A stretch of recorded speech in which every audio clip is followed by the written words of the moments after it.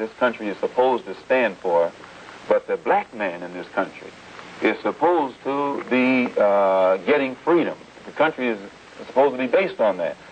Democracy, freedom, justice, equality, and all that stuff that they teach us in school. And now, why should the black man have to go to court to get freedom when a white man in this country is free when he's born? Why should the black man need some legislation to prove that he's a human being when you don't need any legislation to prove that whites are human beings? So I make this point because, to come right back to my initial statement at the outstart of the program, you will never get real freedom and recognition between black and white people in this country without destroying the country, without destroying the present political system, without destroying the present economic system, without rewriting the entire Constitution. It'll be a complete destruction of everything that America supposedly stands for before a white man in this country will recognize a black man as something on the same level with himself. And this is why the Honorable Elijah Muhammad teaches us that the best way to solve the problem is complete separation. Let the black man, those of our people in this country who want to, have a country of our own where we can go and stand on our own feet and solve our own problems and not have to continue going to court or waiting for some politician to legislate for another 100 or 2 years to prove that we're human beings. Mr. Moderator, I've discussed this with Minister Malcom before, and after seeing Mississippi and Alabama close up, I'd be glad to give him those states if it were within my power to do so. Yet, as I think I've said before, Minister Malcom, as I've said before, Minister Malcom, the thing that bothers me about your idea of a black nation within a nation, presumably, if it can be effected then, is that if the white man hates us as much as you say he does, what a target would make if we were all together. All right. His deeds. Okay, well, now let's see. Okay, if he hates us that much, then I would hate to be all gathered in one place. I'd rather be dispersed throughout this nation. He could drop one controlled atom bomb and wipe us out. He could strangle us with a net of... He's wiping you out. He could strangle us. Secretary May I finish? He certainly did. But he could strangle us with an economic noose around our neck. Strangled already. All right. Your own, gentlemen, I would rather be dispersed, Minister Malcom, and I think then I would make a poor target. You know, if you're all together, one gun can shoot you. Harlem is all together. Scattered. Washington, D.C. has already become Washington, D.C. has already become an all-black city. This is why Harlem is being strangled economically, I think, now, and this is why this summer we plan to have task force people, volunteers, working in key sections like Harlem, the Bedford-Stuyvesant area, and Newark, New Jersey, to tackle these slums and to organize the tenants for possible rent strikes against the terrible conditions that exist there. Mr. Farmer, this is what I wanted to ask you when you mentioned your July 4th deadline before. What actually is going to take place on July the 5th? Well, I would not say July 5th. Maybe it'll be the evening of July 4th, or maybe it'll be the morning of July 6th. But for those concerns that are parts of chains that have units in the South that are still segregated, or South and North fail to employ Negroes without discrimination, there will be nationwide demonstrations in cities all over the country simultaneously. They will demonstrate, there will be sit-ins, there will be an economic boycott. We are now in negotiation with some of these companies, some of these chains, and at least in one case, they have agreed complete desegregation and an end to discrimination in employment. And I hope others will come across by July 4th. If they don't, then we plan to take our necessary action. What do you think will happen? Well, I think that there will be some that won't come across.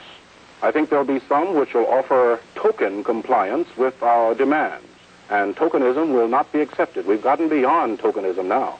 We demand the whole loaf. We want an open city, open states, and an open country. We want, in other words, to get this nonsense of race and racism behind us so that we can release the tremendous resources that are being tied up, not only in terms of money, in terms of talent and intelligence and thought, to work on the problems of unemployment generally, the problems of disease and health, the other problems that afflict all people in our country. When you say we, and we are going to bring this about, what do you mean? When I say we, I mean the Congress of Racial Equality and its 70 units throughout the country.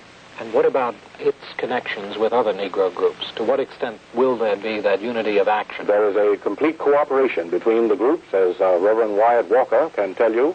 We have worked closely with them and have enjoyed their support, and they have enjoyed our support in their projects. And we expect that that support and cooperation will be a continuing thing. The NAACP is another example of that cooperation. In city after city in North Carolina, we are working closely with the NAACP in a coordinated drive. We expect that there will be full coordination in this campaign for economic boycott. Well, then I would turn to Mr. Walker and ask him, what does he see happening on July 4th or 5th or 6th? Well, certainly, whatever resources we have to put at the disposal of the overall program of the Congress of Racial Equality as far as economic withdrawals, if they are going to withdraw their support from the Kresge chain or the Woolworth chain or the Sears Roebuck chain, we have a moral commitment to cooperate with them, and we would notify our 85 affiliate organizations across the South to cooperate with them in this regard, because our goals are exactly the same. We may differ in timing or methodology at one point or another, but there's very little theoretical or philosophical differences that we share. We insist that the Negro individually and collectively must have the opportunity as immediately as possible to move into the mainstream of American life without the burden of his high visibility being an unnecessary burden to him. What about economic instruments? Do you think these are the most effective, as Mr. Farmer was suggesting? I would agree absolutely. This is the one thing that gives the Negro community leverage.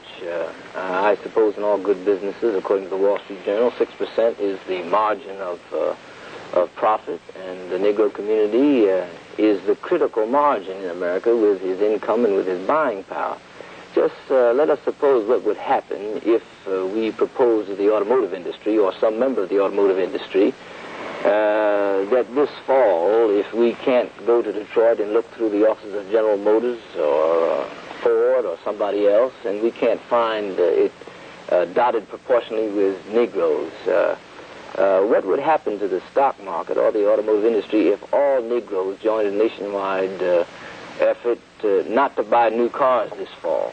The margin of profit is so slim, I think it could have a real effect on the Dow Jones averages. Are you going to Detroit this fall to make that search? We are in the process of making a decision as to whether we will have a national conference in Detroit on a nationwide selective buying campaign against some major industry that does not practice fair employment. You say that decision still has to be made.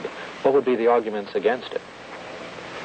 Well, as a Negro, I don't know of any arguments against it. It could, with the accelerated thrust of the Negro community, it may be that some other focus might have priority. You mean some other industry? Some other industry or some other focus. But I gather what you gentlemen are saying that we can expect this year to find some kind of massive economic... The year of 63 is going to be a year of decision for America and for the Negro community. There's talk also now, of course, in the papers today, on this day, of a massive march upon Washington. Do you feel that this will take place? If reasonable goals are not reached on the national scene, I think it is highly probable. What do you mean by reasonable? Well, here again, I suppose you might consider this charitable, but some good faith and reasonable efforts and results over this summer. I would say before Congress dismisses. Well, let me turn back to Mr. Farmer and ask him what he would consider reasonable. You haven't mentioned marches on Washington, but of course they appear in the word of them appear in the paper today. Do you think that this is going to achieve anything important for you? Well, I think it might. The more pressure we can maintain on the situation now, the better it'll be. And incidentally, CORE is cooperating in the plans for a march on Washington. We will be participating in it if it is necessary for there to be a march. And by necessary, I mean if there is still discrimination in employment and still proportionately 2.5 times as many Negroes unemployed in our country as whites, then it'll be necessary for us to march on Washington. I'm sorry, Mr. Walker. We've got to do something about the voting inequities in the South. I was so dismayed at the program Meet the Press when Governor Wallace says to the nation that Negroes are voting all over Alabama. And I could name almost 24 counties where Negro has never voted at all, where there are 10 counties where no Negro has been on the registration list. Well, of course. And you've got a 21 question form